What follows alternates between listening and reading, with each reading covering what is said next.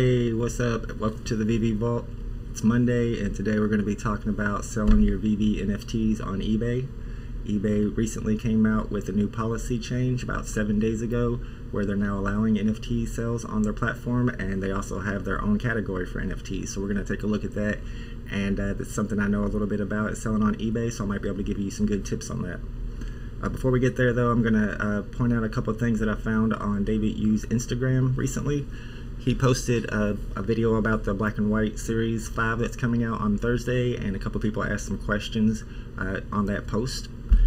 This person here asked about the drops coming out and about FA, and it was pretty exciting to see Mr. Yu's response. He said here, I see what you mean. FA will definitely keep that in mind. Following week 27th, we will have all first appearances, FAs. So I did a little research here so you can get a better picture of what the difference is between FA and FE, first appearance and first edition. First appearance is obviously the most valued one and the most sought after ones, and I guess that pretty much means the first time that a character is seen on the platform. So if they were to drop Star Trek or Jurassic Park on the 27th, then those would be FA first appearances. I also thought this was pretty interesting. Somebody asked Mr. Yu, will Pokemon or Marvel be coming anytime soon, or Dragon Ball Z? And Mr. Yu replied with a heart sign. So that's kind of encouraging. Maybe that means that he has one of those brands in mind, or they're already talking to them, or that's coming soon. I'm sure some people will take that as confirmation, but I thought it was pretty encouraging at least. Just a quick update on the drop. We have Batman Black and White Series 5 coming out on Thursday, which is pretty exciting. You may have seen this video that was put out recently on YouTube from somebody who says they found these in the source code and that these are all the NFTs that are going to be coming out in this series. I know that the physical Black and White Batman Black and White series has 100 statues in it, and these are the 100 statues. So if it is fan made, then they just took off. They had the information already. They had the picture, so that it wouldn't have been that hard to do. So in my opinion, it's probably something that's fan made, and you don't know exactly what's coming out. But if you're taking that information to heart and you look at the dates on there, you can see these are the 4 that are expected to be dropped on Thursday. So I guess if these are the 4 that are dropped, we can expect that all the dates on that video, which I will link down in the description, are correct. And I did go through them, and I was going to pick out 2 or 3 to show you guys of my favorite, but there were so many good ones. I picked out like 8 or 9, and then I just had to give up because there were so many I wanted to show you. There's some really cool stuff in there. Like I said, the video is going to be linked in the description if you want to check it out. I don't know if they're really from the source code or they're fan made, but you can decide for yourself. Alright guys, a couple days ago I put out a video about flipping VeVe NFTs on the in-app marketplace. And although that video was a little hard to follow because I didn't have everything recorded and it was my first time doing it that way, I really liked the format of that. And then after I saw this comment on the video a couple hours after I posted it, it gave me the idea to do a part 2 where I maybe invest a little bit more, since I had 477 gems from the last video already, and try to get bigger flips out of it, more impressive flips that I can post for a part 2. So recently I picked up a bunch of NFTs to flip that I thought were being priced pretty low, and if you're following the market, you probably know that prices have gone down the last 24 hours or so. So all the NFTs that I have right now are almost overpriced at the price that I bought them because the floor has dropped out. So some solutions to think about are other ways to sell your NFTs besides the in-app marketplace whenever it goes down like this. So that's what we're going to talk about today. Okay, so when you're looking for some other options to sell your NFTs besides the in-app marketplace, you have, of course, Facebook groups, which is where I started selling and buying mine when I first got into VeVe, and it's a great place to get stuff sold and bought, sometimes for over the market value of the in-app marketplace. And in this case, I posted all the stuff that I had purchased for only a little bit more than I had purchased it, and put it up in this group, the largest VeVe trading group on Facebook. And you can see there that's 8 hours ago, and I haven't had any comments at all. So there's not a lot happening there either. If you do go into Facebook and try to join some Facebook groups, I would suggest this one. The VeVe Collectibles community is probably one of the best ones. If I put mine up in here, I might get a little bit more action, but with the new policy by eBay, I'm more interested in trying that out. So let's take a look at that real quick. Okay, if you search eBay NFTs on Google, you'll see that 7 days ago the news broke about eBay's new policy about allowing NFTs on their platform. And only a few days ago, they actually added a whole new category. You can see here, NFTs. If you search NFT, it'll be under art. And if you go into the listing and you start filling everything out, you can see all the options they have here with the blockchain and the token ID and the creator and the product. I think I changed that up to like AR NFT or collectible. And you can see here they have a contract address.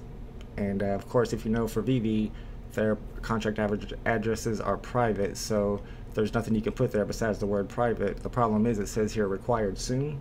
So when that becomes required, if you're not able to get your contract address for your VeVe NFT, then you wouldn't be able to list it in this category.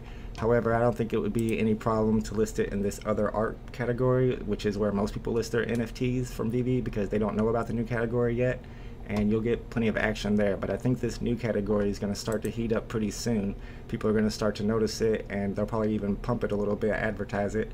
So it's a good idea to go ahead and start getting stuff listed in there. It's easy to go into your NFTs information screen and find out the date minted. It's easy to find the edition number, of course, and the total number of editions. Whenever I'm listing something on eBay in this new category and I'm looking for the total number of editions, I usually just go over here to Thompson's spreadsheet, and he has all of that information right here. It's a good resource to find out how many are made, and also you can find out the average price. These are all eBay sales, the average price of eBay sales.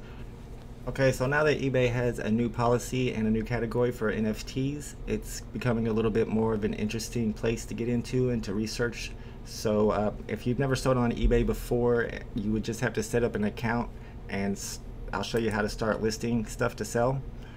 But the problem is, if you don't have any feedback, people aren't going to trust you to buy from you. So one thing you can do at the beginning, whenever you first open a new account, if you've never had an eBay account before, is you can buy feedback for pretty cheap. So what you want to do is go to the type in all, and make sure you're not looking at auctions. You just want to go to the buy it now listings right here, not auctions.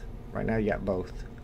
So now we got buy it now. We took all the auctions out because we want something that we can buy right this second. We got lowest first checked, and each one of these is basically a feedback, a positive feedback for 82 cents. So if you want to start selling on eBay and you don't mind investing $10 or $12 to start off with 10 feedback, then just go in here and buy 10 cheap things that are digital items, and the person will deliver it automatically, and you'll get the feedback automatically. So by the next day you're going to have 10 feedback, and you look a little more trusted when you're trying to sell your items. Okay, there are a couple things that I should mention that people who haven't sold on eBay before should know about. For one is the fees. It's usually about 9% of what you sell. So if you're trying to make a certain amount of profit on an NFT, then you need to price that.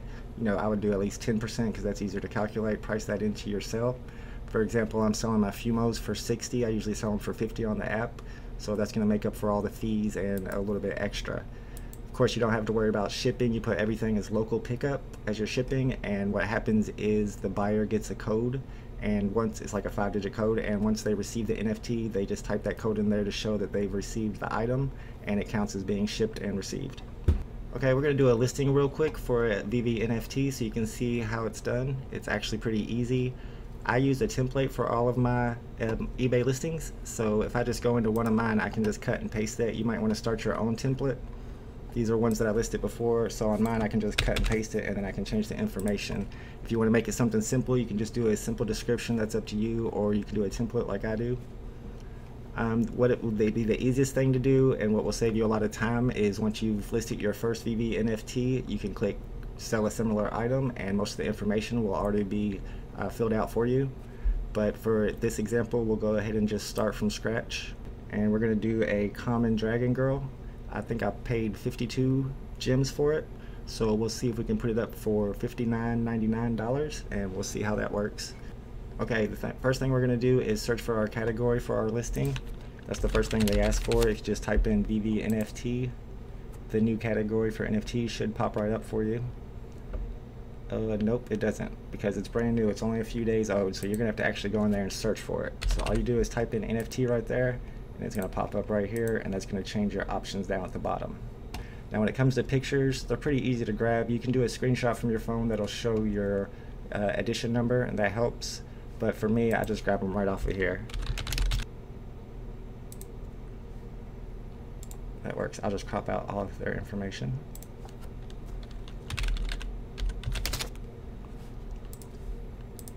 Go up here and add it back. And you don't want their edition number showing, so you just crop that out. Get as much as you can in there so it looks good. Save that. And you got a good picture in there. And now you got to fill out all this information. Okay, so filling out the details of your NFT listing, the blockchain for VeVe is Go. Although they're currently in progress of changing blockchains, although we don't know what blockchain they're changing to. I mentioned the contract address before. Let's see if it tells us the date. Nope, it doesn't. Oh yeah, it does. July 11th. It will become required on July 11th, 2021. So that's pretty important, but like I said, you can always list it in different categories. The creator, I put VeVe here. I'm not sure if that's correct. AR NFT, you know, you can do what you think is right for these. I'm gonna put Dragon Girl here. Actually, I guess on creator we should do the artist since this is an art piece. Okay, you also have to have the token ID address by July 11th, which we don't have that information as well. The date minted will be on your NFT's information. I'm gonna go in here and get all that and fill it all out. Okay, I got all the information filled out there. You can fill it in the best way that you think, whatever you think works best for each answer. And I'm gonna just paste my template in there. And over here, I'm gonna just change up a few options. Now that I have a template, it makes it really easy. All right, and I also put some information in here that's important for the buyer to know, that they must have the mobile app in order to accept the item, and the information of how to receive it, and about the shipping, local pickup, and everything. So once you get to this point, you have the option of using doing an auction on eBay, which a lot of people like to do. I personally like fixed price better. That way you can determine what you're going to get for it, and plus it might sell faster. You might get an insta sell as soon as you list it. For this common Dragon Girl, I'm going to put it up for $59.98. I actually do 98 on everything to undercut those $99 guys. But now that you have your picture and all your information filled out, one thing we forgot, and one of the most important things, is the title. They always say, eBay sellers always say, that you should use all of the characters in your title that you can. Try to fill it up with as many keywords as possible. That'll get it higher in the searches, and that gives you a better chance of selling it. So let's come up with a good title for this listing. Okay guys, this is the title that I came up with for this listing. These are some of the keywords that I like to put into my listings on eBay. First appearance is a good one because that lets people know that it's valuable and also sold out, that you can't get them anymore. I like to put the edition number and the total number so they know that it's limited. And in this case, of course, I had Simone Legno, but I also put in Tokidoki for Tokidoki fans, so that whenever they search maybe Tokidoki art or Tokidoki NFT, this also pops up as well. If you look into the sold listings of NFTs recently on eBay, you can see that they're following the marketplace pretty much, but these are all auctions. If you look at the buy it now best offer listings, those are selling for better prices.